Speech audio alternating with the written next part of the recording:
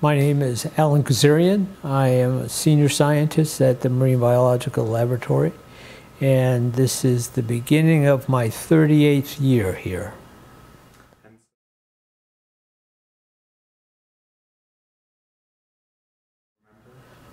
Well, it's quite interesting because it started in high school, or before that, actually, and my mother and brother died last fall, and in cleaning out the house and the effects that they had, I found a clipping, a newspaper clipping. It was Student of the Week, and apparently when I was a senior at Cumberland High School, I was featured as the Student of the Week. And it was quite funny to read it because many of the things that are in there I actually did. I have been fondly referred to around here when my hair was long as Einstein, and they actually described me as an Einstein in the clip. And my life's ambition, as stated there, was to pursue biomedical research, and that's what I've done. So it was quite surprising to me to read it and to see exactly where I ended up.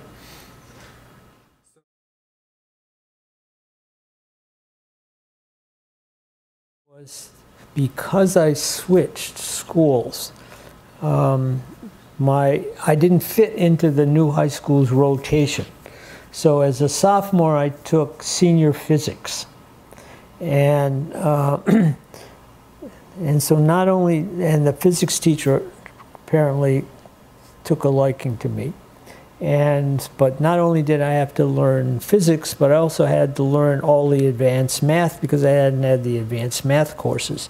And then on top of that, he recommended, there was a program at the high school with the University of Rhode Island for advanced high school students to come to the university on Saturdays and essentially take freshman science courses.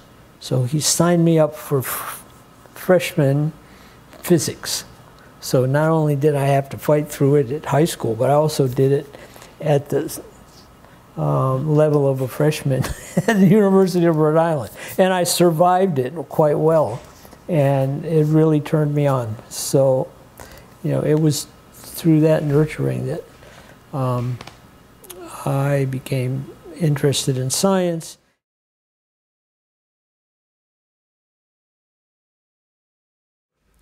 Undergraduate work was done at Northeastern University, and I also got a master's degree at Northeastern at their marine lab at Nahant.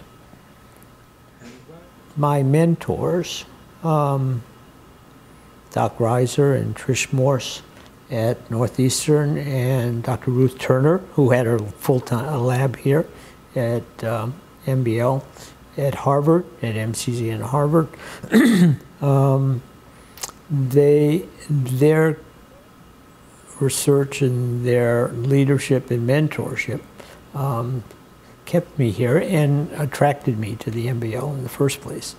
And so to be able to come back here, it was great.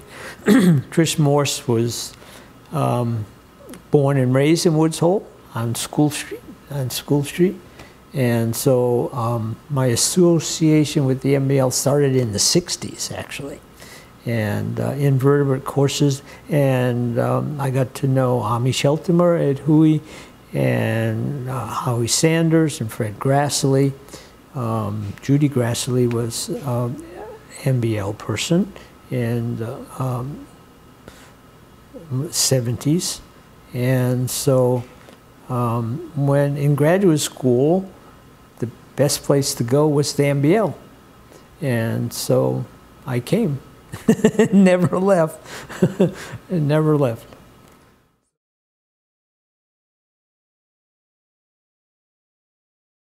I received an NIH postdoctoral fellowship to work in the Laboratory of Biophysics, section on neural systems, and it was an intramural NIH lab. So I was actually an NIH employee at the time, and Dr. Daniel Alcon was the director of our section. Well, actually, I came to Dan Alcon's lab because of the model organism that they were using. They were using the nudibranch mollusk, the sea slug Hermesenda crassicornis, and my PhD was on nudibranchs and nudibranch taxonomy, histology, physiology, and so I came to the lab and brought my skill sets of invertebrate zoology and functional morphology. And I learned neurobiology on the job training, as it were. So I became an invertebrate neurobiologist, and I wouldn't ever call myself a behaviorist. I just used behavior in order to study the aspects of learning that we were using. And so, because I was always rather suspicious of psychologists, especially when it related to behavioral studies, to get too anthropomorphic.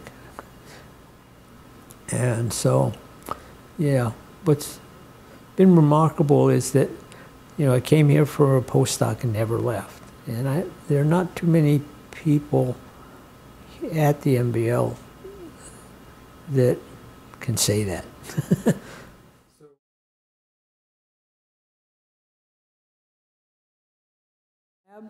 See, after the postdoc, I became what they call a staff fellow, NIH staff fellow, and then a senior staff fellow. Because of political conflicts between NINDS and the MBL over monetary issues, as always, the lab was recalled in 1986. And so I had to decide whether to go to Bethesda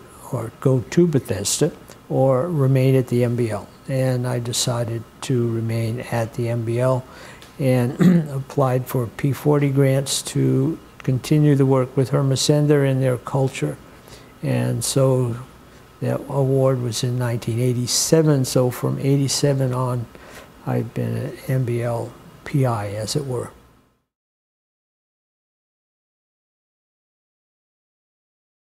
Actually, Hermesenda comes from the West Coast. It's a West Coast nudibranch, and it actually came from John Steinbeck's Fisherman Pier in Monterey Bay. Mike Morris, who ran Sea Life Supply, was our principal supplier. The reason we used Hermesenda is quite easily defendable in that there was always a breeding population. The stable California temperature is biologically controlled through competition, not through physical factors. So there was always a population that were breeding. So we used to get 100 to 200 animals per week shipped in from Monterey. Well, when Dan's lab was here and was very, very active, we were getting that many. We started, the culture was first done by June Harrigan, who was in Dan's lab as well. And so when she moved on, I took over the project, and because I had the background to do it.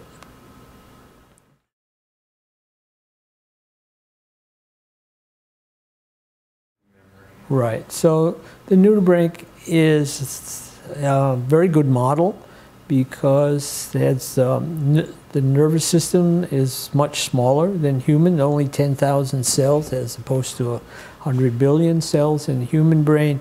And the animal is capable of Pavlovian conditioning.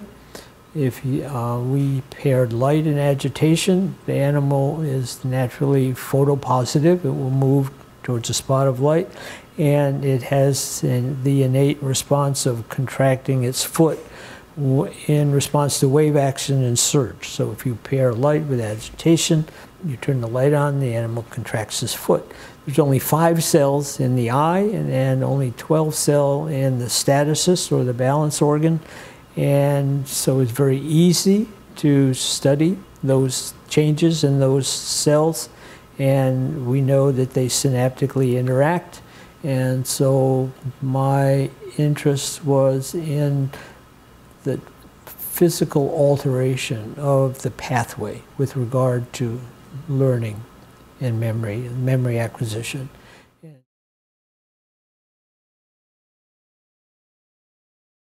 So Dan Alcon is using some of the data that we did first with Hermesenda, and they repeated it with mice, and then we repeated it with rabbit, and now it will go into clinical studies for Alzheimer's patients, which is what we were looking for, because bryostatin selectively activates the isomer of PKC, the alpha form.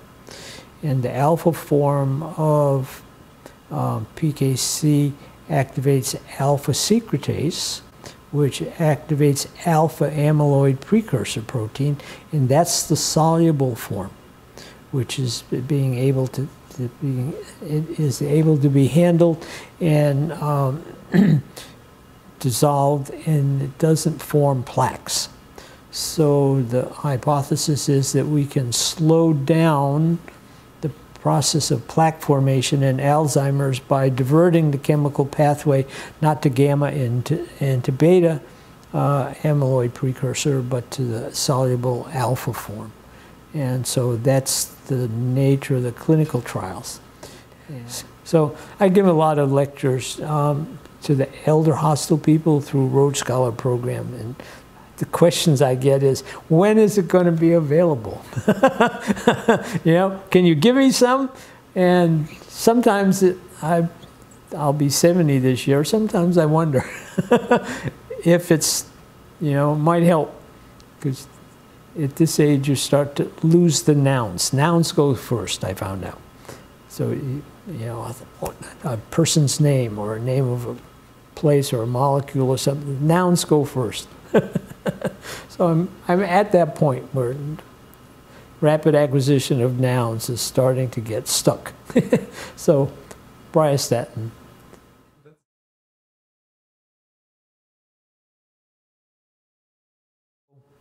The techniques and things that I developed over the years, the things that I had done even tens of years ago, people come and they ask, you know, how do you do this or do that?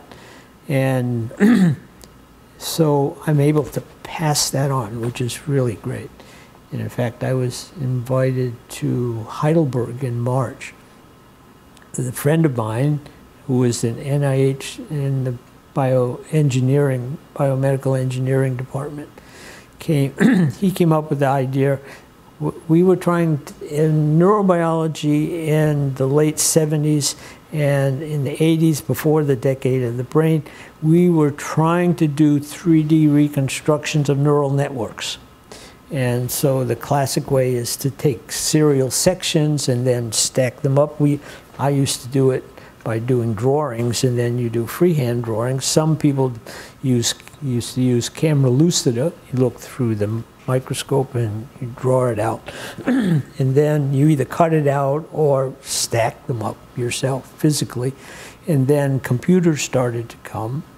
And then we got to have images through microscopy. And then eventually they would become digitized. But before that, we had to do that all by hand. And so the bottleneck in collecting serial sections was cutting the sections and not losing them, and then secondarily was aligning each image with the next and the previous one.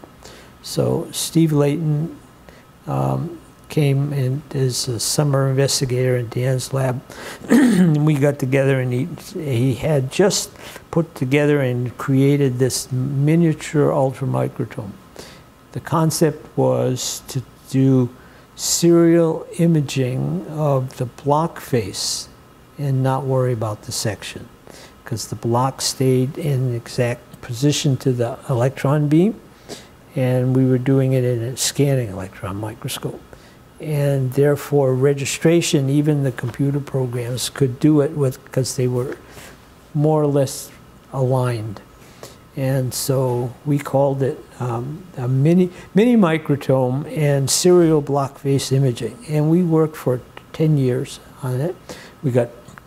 He had a patent on the microtome, and then we had another patent on the technique.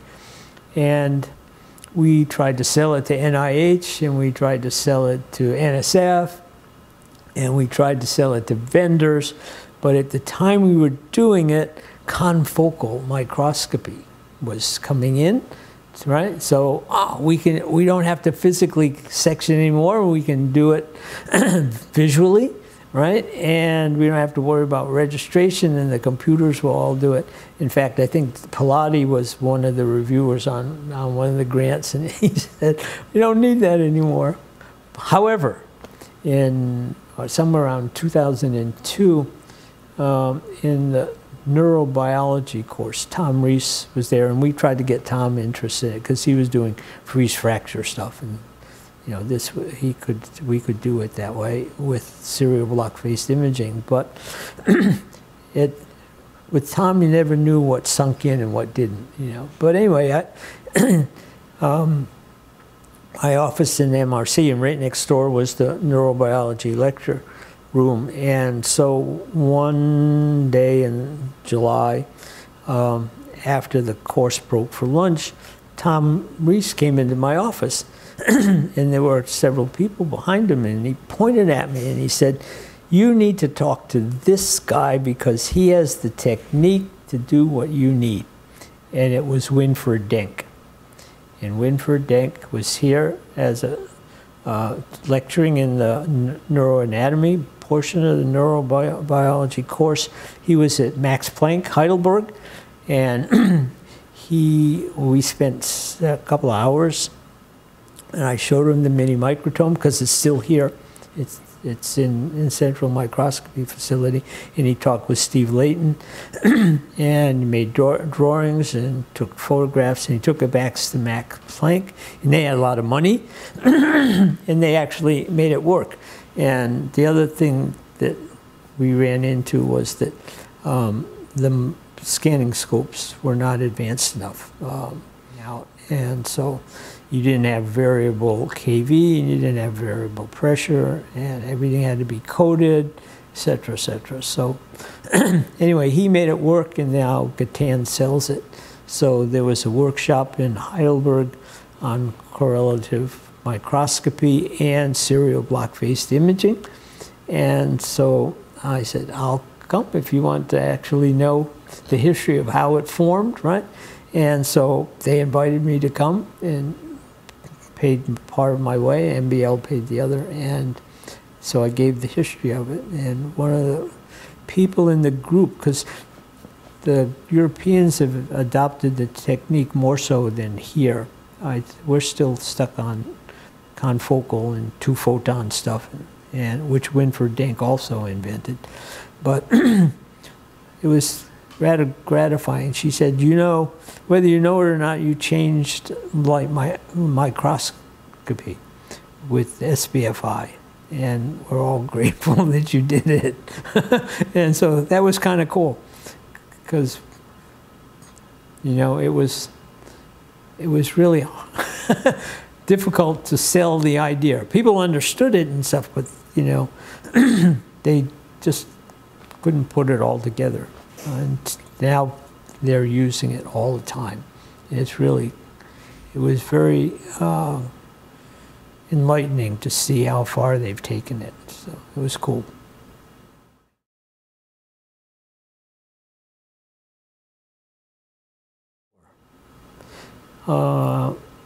I describe science in my own description. There's two groups of, quote, scientists. One group of scientists focus on a problem, and they pull in whatever they need to, and they just stick to one particular problem.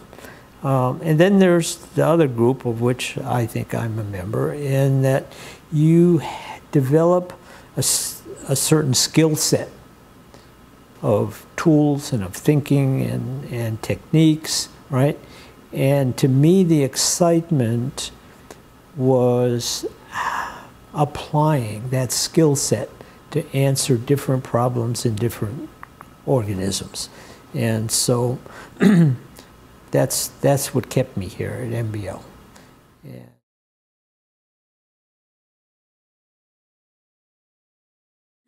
The MBL is a unique place. As a marine lab, marine labs are not academic institutions, really. I was fortunate to be the founding secretary-treasurer of the National Association of Marine Laboratories that was founded by Harlan Halverson when he was director here. And for 24 years I did that. And so the ability of investigators from very diverse fields to come together into one place and to have the free exchange of ideas and being openly sharing of these ideas is unique to the MBL. And that's what's kept me here. Because as the institution grew, so did I, in knowledge and in experience and in the ability to teach and to mentor other individuals, and that's been very pleasing to me. And I'm very thankful to have been able to do it and to be here for as long as I have.